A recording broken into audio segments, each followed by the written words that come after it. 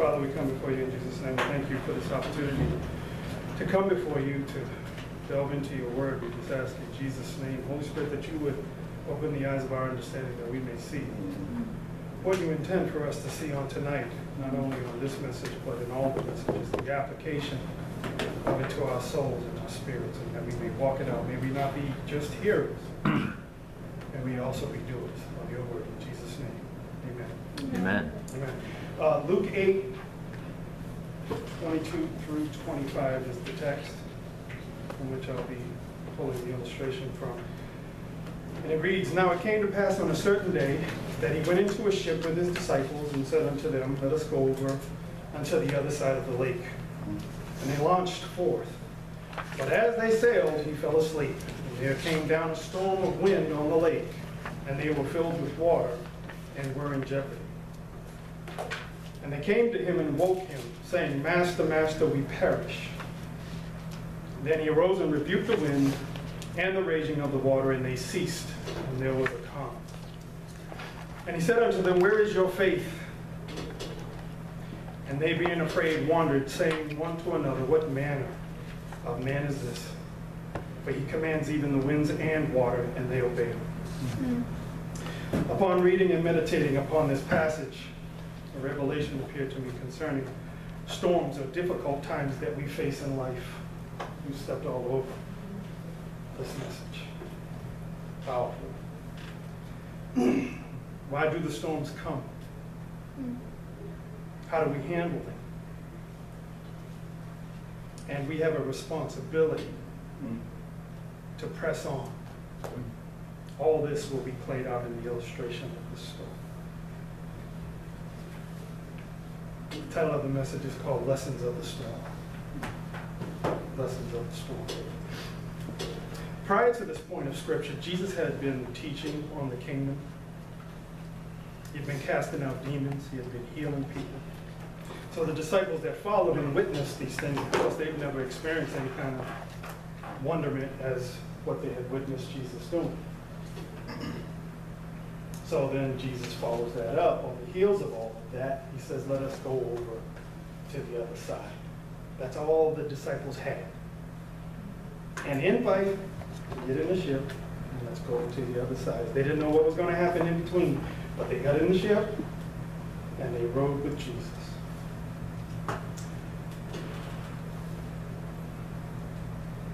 As believers, we can relate to the disciples.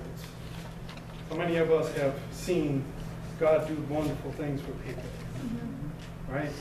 To include ourselves. How many of us have been where we saw a wonderful thing happen and it increased our willingness to follow Jesus all the more. In fact, we said, I want more of that.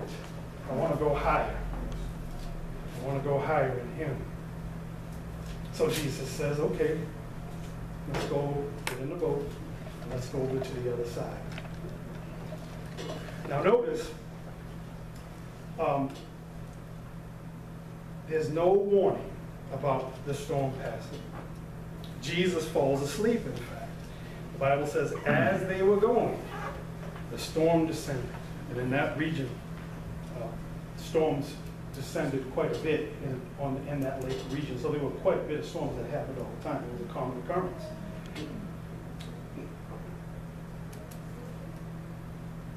The question that Jesus asks locates why this whole thing happened. He says, where is your faith? Where's your faith? And in the Amplified, it says, where's your faith in me? Faith is a total reliance upon or leaning upon God in this case. Right? So we have faith in God, to trust him.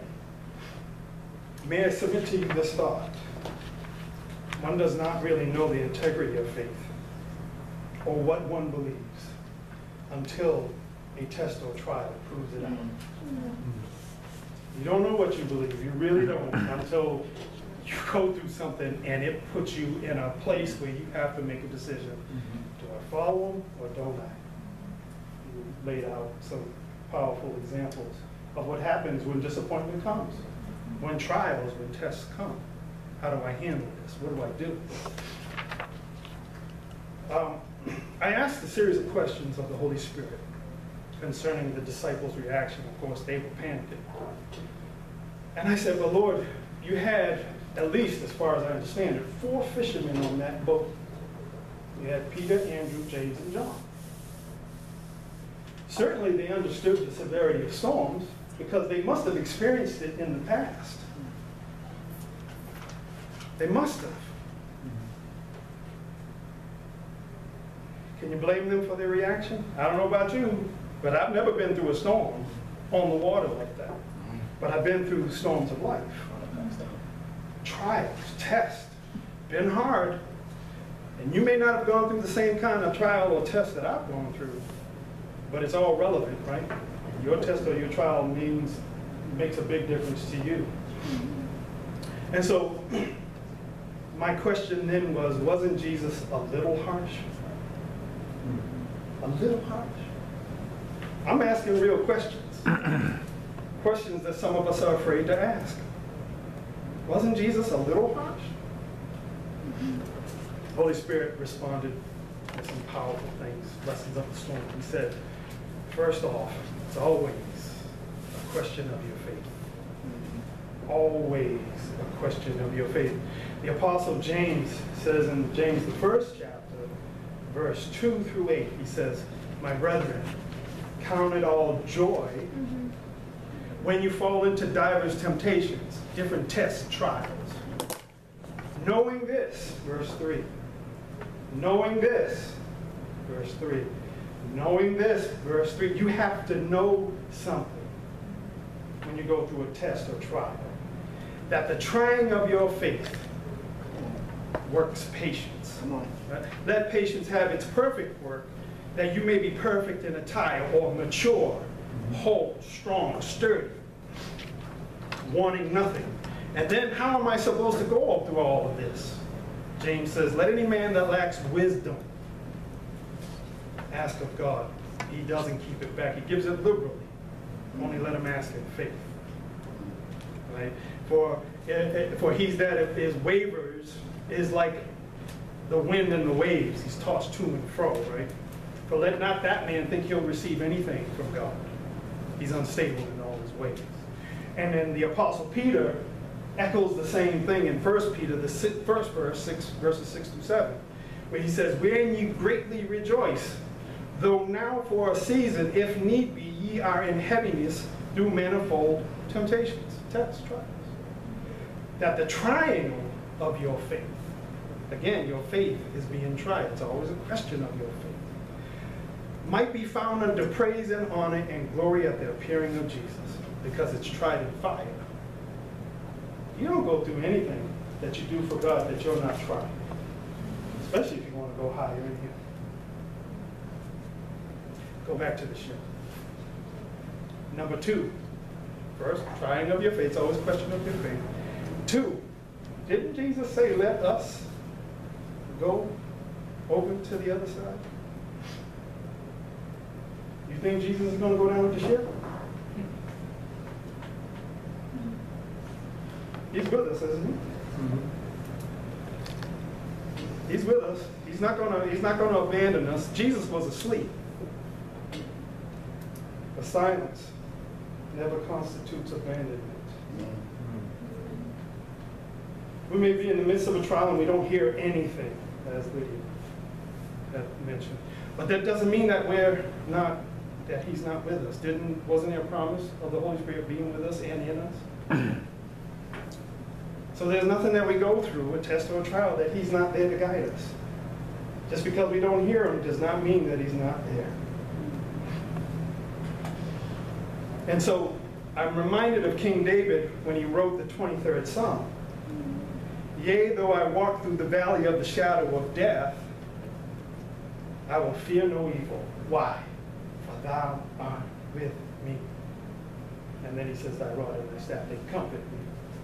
The main point is, Thou art with me. So, second point, He's with you. He's not going to leave nor forsake you. He'll stay right with you. The third point is, how do we handle the storm? We tend to ask, where did this come from? Was this the devil? Was it you, Lord? I can't believe it was you. Was it my stupid decision? As I went through what I had gone through, severe major test trials, I asked the Lord that question, where did it come from? And he said, son, at this point in your life, it doesn't matter where it came from.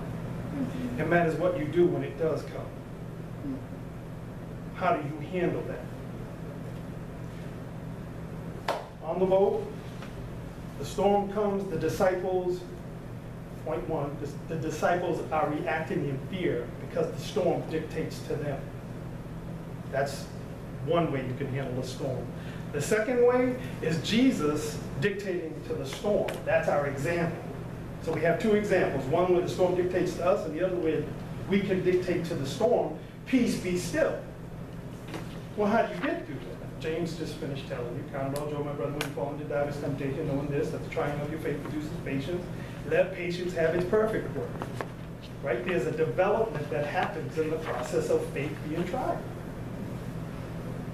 So, trying of your faith, you're not alone, and we must respond properly to storms.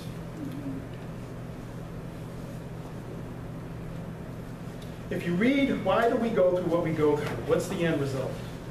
If you read the rest of Luke's 8th chapter, you'll find out that Jesus, after the storm, he gets to the other side, he meets the man that has legion, casts it out, gets back onto the boat, goes to the other side. Jairus is waiting for him, says, Master, can you come and pray for my daughter? She's at the point of death. As he's on his way to go do that, the woman with the issue of blood touches the hem of his garment. The launching pad is the storm. The launching pad is the storm. Jesus went through it for our sake. He teaches us we're supposed to learn of Christ, have the mind of Christ. These things are not beyond God's provision for us to handle the storm the way that we're supposed to handle. I wrote, God uses the storms in life to develop us in our faith so that we can bridge the gap for others to be ministered to. It is interesting to note that in James, the 1st chapter, and in 1 Peter, the 1st chapter, the chapters that we just read, the text actually starts off in the first verse. They both say to the scattered. James says to the scattered 12 tribes. Peter says to the scattered pilgrims, right? What does a storm experience do? It scatters. How else is God going to get his word over here, that or that? We're carriers of the word, aren't we? So how else are we supposed to get, or is God supposed to get the word over here for that one, or there for this one, lest he scatter? Also interesting to note that before Jesus starts off that experience, the beginning of chapter 8, he talks about the sowing of the seed. And the sower, what? Scatters the seed. And then he says about being a light. So we're supposed to be light so that others can see, right? And so here we have a platform for God's provision to be sent out into all the world. Now, I'm a treasure hunter, in closing. I'm a treasure hunter, and when I was going through some difficult times, the Lord brought this up to my remembrance, and I said, Lord, I want to get a metal detector. I want to go on the beach and comb the beach for gold, silver. I'm ready to do this thing. And I studied, and the Lord asks me a question. He says, when's the best time to go looking for treasure? And I smiled because I knew the answer. I said, just after a storm. Just after a storm. And he says, the reason why it's good to go after the storm is because the agitation and the turbulence of the storm dredges up what's on the bottom, the gold and the silver that's buried in the sand, and it deposits it on the shore. So the next time that we go through something, the question isn't, why me? The question is, where's the treasure? What in me are you bringing out in me? Where can I marry that up with your word, that I may be a hope for somebody to be able to make it through? Amen? Amen. Let's pray. Heavenly Father, we thank you for your word. We thank you that seed was planted on tonight. Seed was watered. And Father, we just pray that you would bring the increase in your time. And that we would remember that whenever we go through something, to ask where the treasure is, so that we could bring you further glory. In Jesus' name, amen. Amen.